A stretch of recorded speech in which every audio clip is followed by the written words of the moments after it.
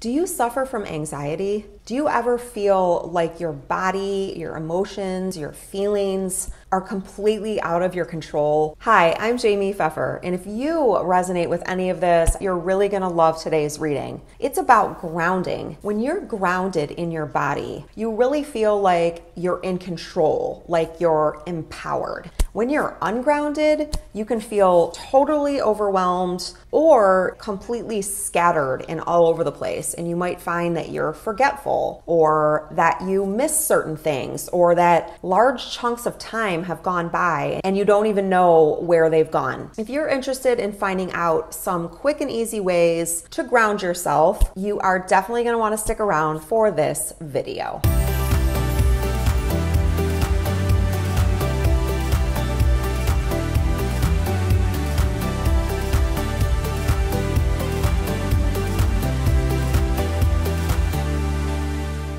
Hi again, I'm Jaime Pfeffer, and I'm so excited that you're here with me today. If you're here, it tells me that you are interested in taking more of your power back in your life, and you're interested in your own well-being. Most likely, you are interested in finding out ways or different methods that you can incorporate into your daily life to help you feel more safe, more calm, and more confident. Learning how to ground yourself, or learning different ways to ground yourself, is one of the easiest and most effective means for doing that. So, what exactly is grounding? Grounding is somewhat of a trending topic over the last couple years. What it means to be grounded in terms of in your body is that you are actually feeling like you are in your own body, okay? So you're not either totally disconnected from your body, which would be like a feeling of numbness or dissociation, and you're also not so in your body and also absorbing everybody else's feelings that you're completely overwhelmed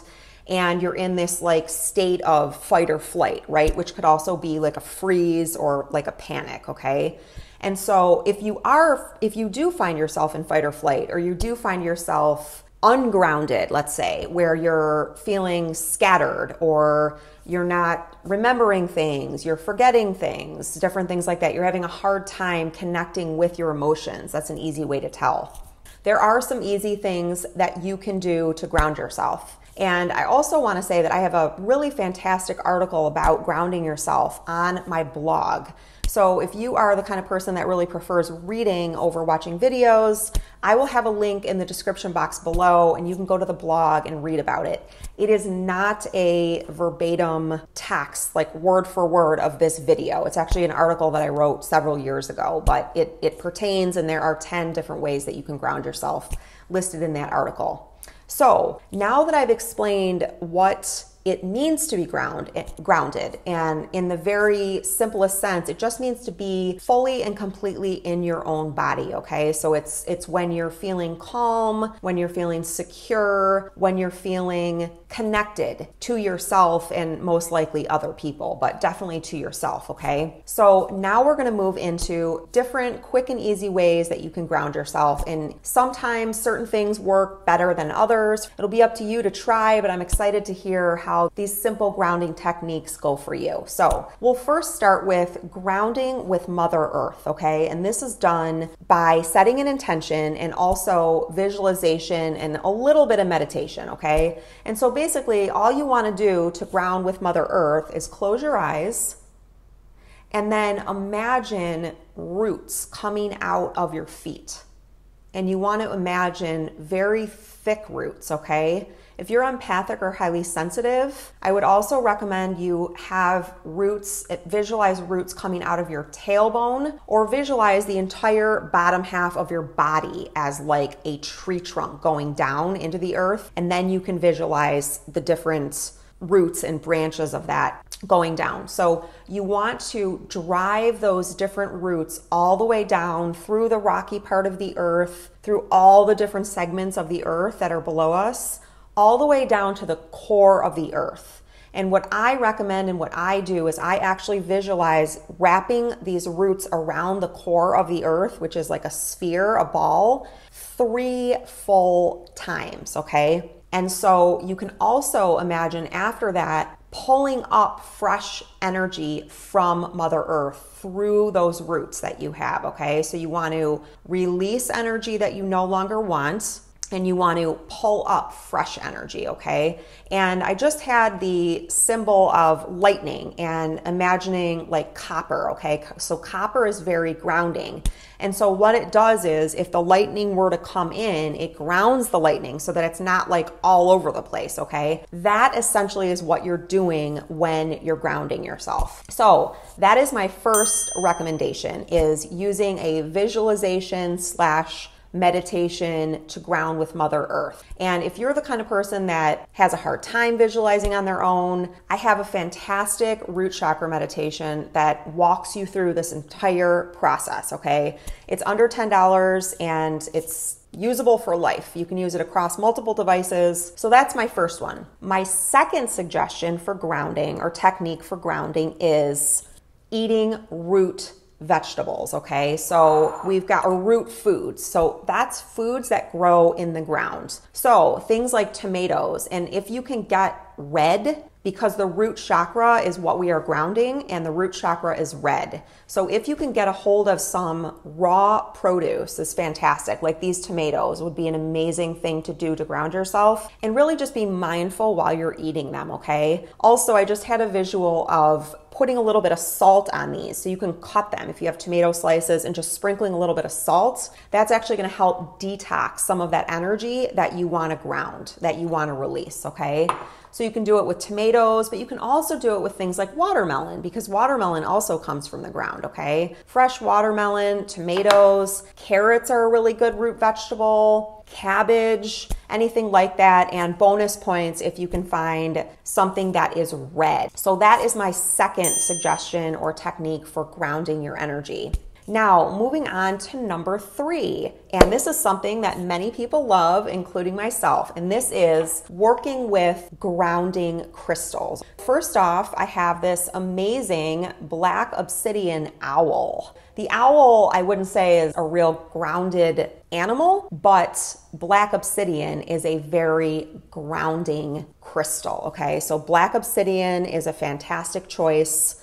It really also soaks up a lot of negative energy. Another really great choice is a red jasper, and this is a red jasper pyramid. You see how deep and like clay-like this really looks like, right? You want to go for these deep red colors like this, because that is the color of the root chakra. And if you're ungrounded, your root chakra is not in balance right now. Speaking of the root chakra, what kinds of things does the root chakra have to do with? It's important to understand that when you're trying to ground your energy, it all is kind of connected, okay? So when we feel overwhelmed, particularly unsafe, if our basic safety needs are feeling threatened, that is often one of the most popular reasons that we would get ungrounded, okay? And these often have to do with our home, our health, and our money, okay? So any type of threat to our sense of shelter has the potential to throw our root chakra off balance and to cause us to be ungrounded. Anything that has to do with not having enough money, these are like super basic needs that we all have, okay? So if you have, for whatever reason, let's say you lose your job, or even just the threat that you could lose your job,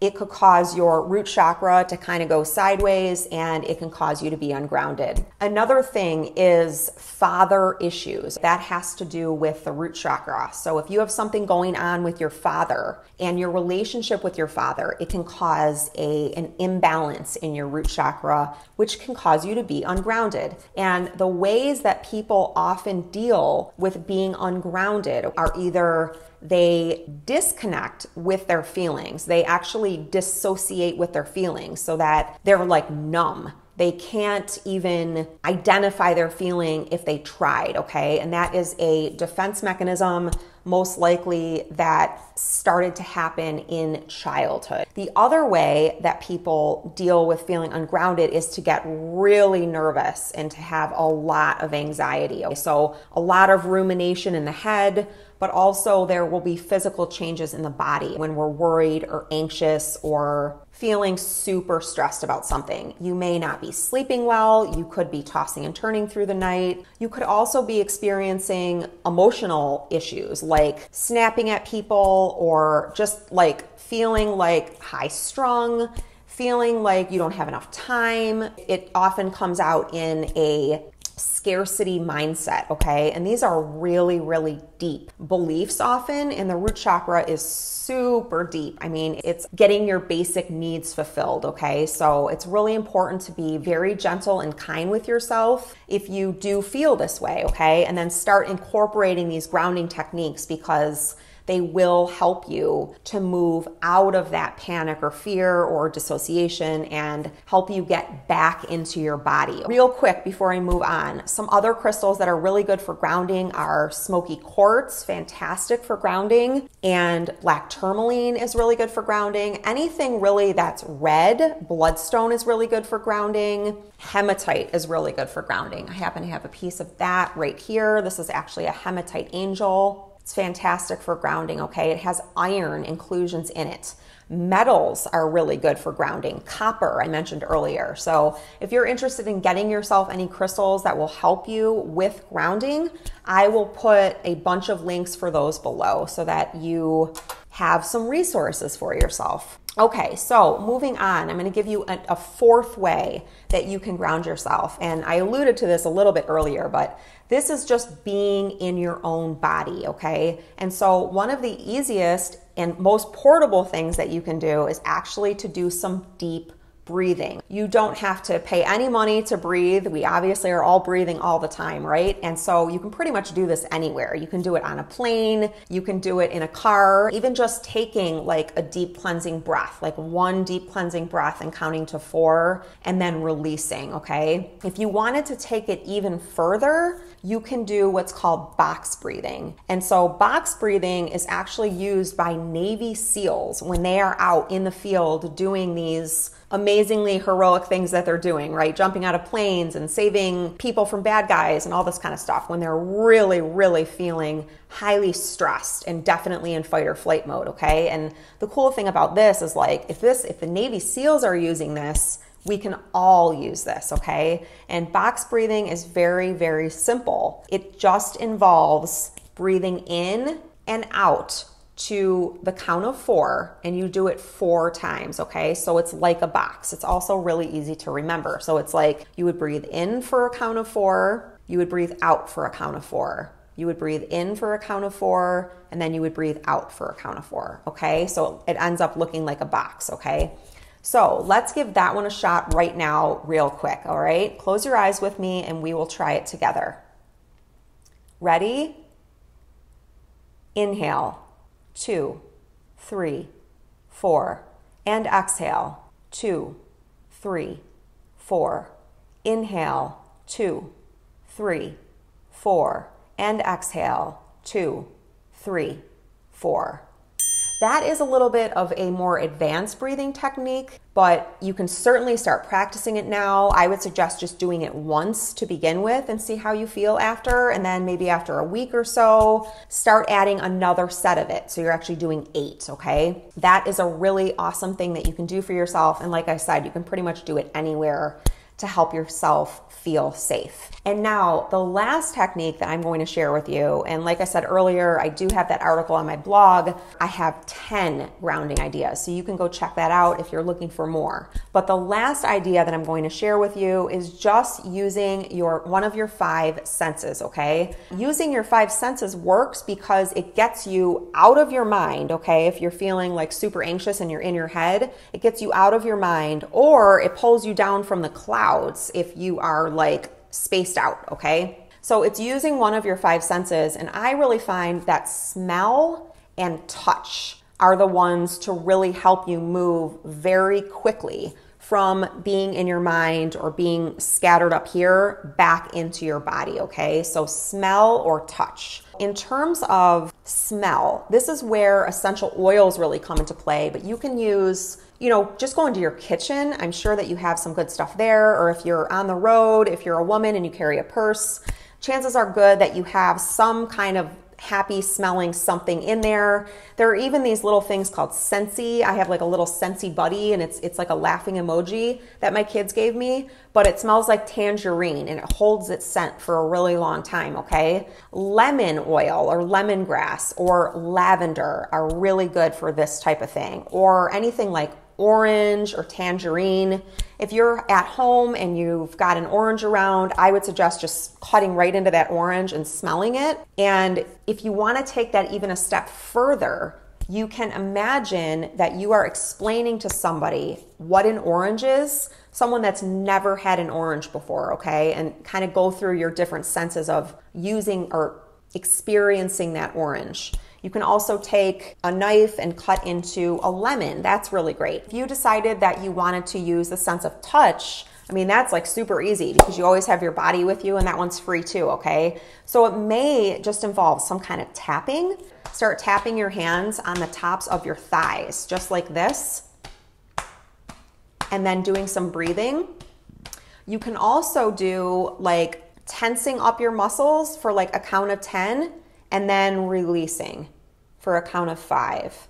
And then tense up your muscles for a count of 10, and then release for a count of 5. Another really good one to do with the sense of touch is just to take your own hands right here and put them on the back of your neck and give yourself, or the back of your neck and your shoulders, and just give yourself a little bit of a massage there, okay?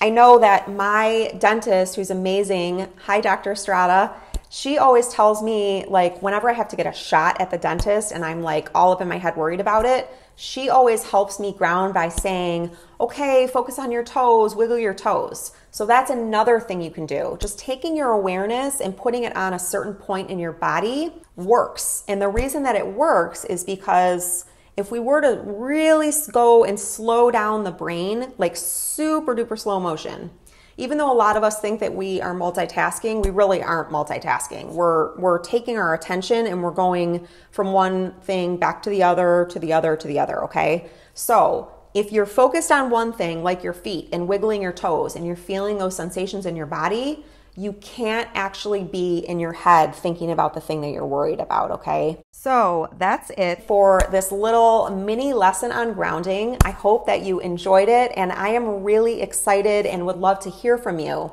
Do you ever find that you're ungrounded, and which of these techniques do you think would be most helpful for you?